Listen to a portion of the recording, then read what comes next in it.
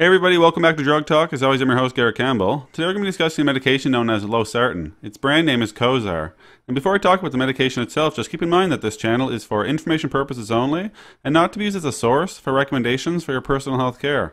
And quickly, if at any time during this video you find this information to be valuable, please consider leaving a like on the video, as it would really help me with the YouTube algorithm.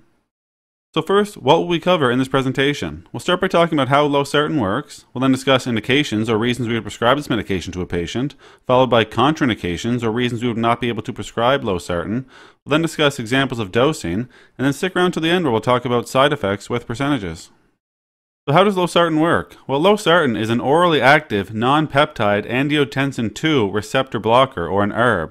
It blocks the vasoconstrictor and aldosterone-secreting effects of angiotensin II by selectively blocking the binding of angiotensin II. In terms of indications or reasons we would prescribe this medication to a patient, we often see it used in hypertension or high blood pressure. We may see it used for the prevention of a cerebrovascular accident in patients with left ventricular hypertrophy, or in diabetic nephropathy in patients with type 2 diabetes and a history of hypertension or high blood pressure. With respect to contraindications or reasons we would not be able to prescribe Losartan, we wouldn't give it to a patient who had a hypersensitivity to Losartan or any other component of the formulation. As well, it wouldn't be used with aliskiren in patients with diabetes.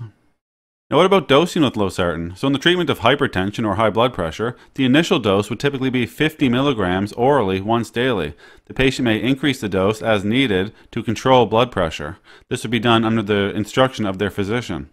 The maximum dose would be 100 milligrams per day. In heart failure, for example, the initial dose would be 25 to 50 milligrams orally once daily, and the maximum dose in this setting would be 150 milligrams per day.